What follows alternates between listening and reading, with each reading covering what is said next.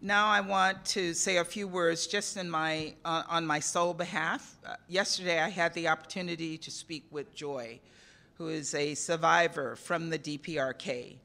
After the regime took her father's farm away, her family was desperately poor. They had to boil grass and steal unripe corn from their neighbors so they wouldn't starve.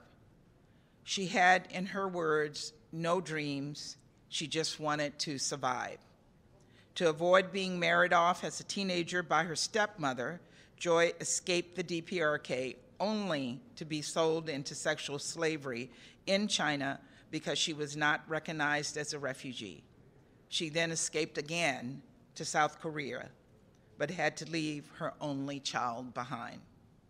Her harrowing story brought tears to my eyes, and I was so moved by her strength, her courage, her perseverance, but more importantly, her leadership.